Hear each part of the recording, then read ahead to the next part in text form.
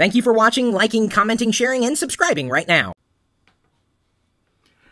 Good afternoon. It's time for the Daily Locker Gnome Report, and I'm going to be your host today, Joe Perlo.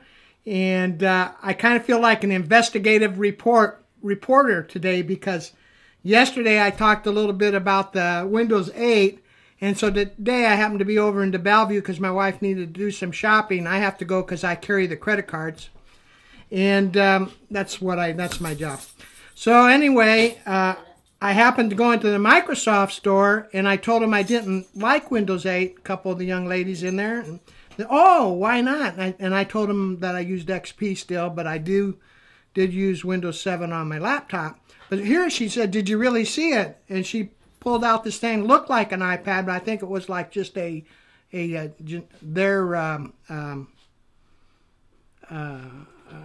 what do you call it? Tablet. They got a little tablet piece, and she starts swiping it around, and quite honestly, and then she gave it to me, and I was swiping around where she was showing me, and it looked kind of neat on that, because when you swipe from the right, then it gave you a little roller type menu that gave you all the applications that you had open.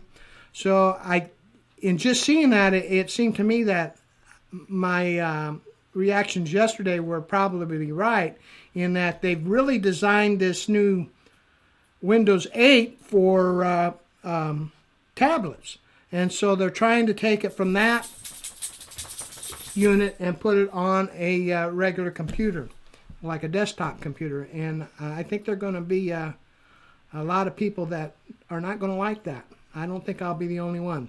Then I also went into the Apple store, and that was kind of funny too, because I asked I'd like to see the iPad. And the young lady looked at me. She says, "You mean the iPad 3?" And I says, "No, I want to see the new iPad." So she kind of caught herself, but that was I got a kick out of that. And this is my collector's hat here, so I thought I'd wear this today. So I hope you're all doing well, and maybe I think someone's going to come and kind of show me how the Apple computer works, because I've never used that either. I've been a PC person. Now, my wife uses Mac, and I hear her saying things under her breath, so it'll be kind of interesting to actually sit at one myself.